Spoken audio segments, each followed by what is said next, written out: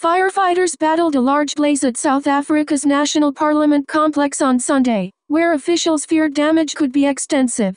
The fire, which started in the office area of the complex, spread to the National Assembly building where South Africa's parliament sits, according to Public Works Minister Patricia de Lille.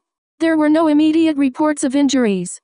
"This is a very sad day for democracy, for Parliament is the home of our democracy," de Lille said, according to the Associated Press.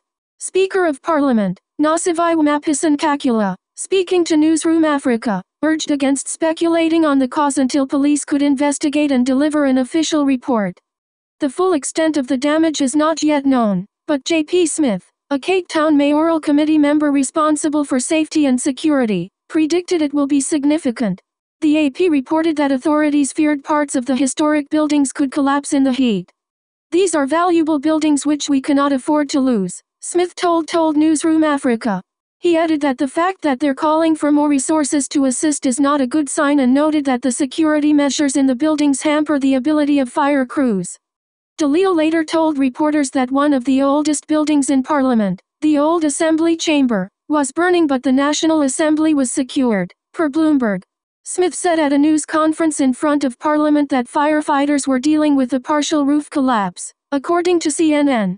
"The roof of the building has collapsed, on the one side, and the fire has spread to the new assembly, according to the officers.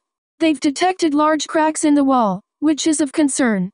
South African President Cyril Ramaphosa and many South African politicians were in Cape Town for the funeral service of Archbishop Desmond Tutu on Saturday, which the AP reported took place about a block away from the Parliament precinct.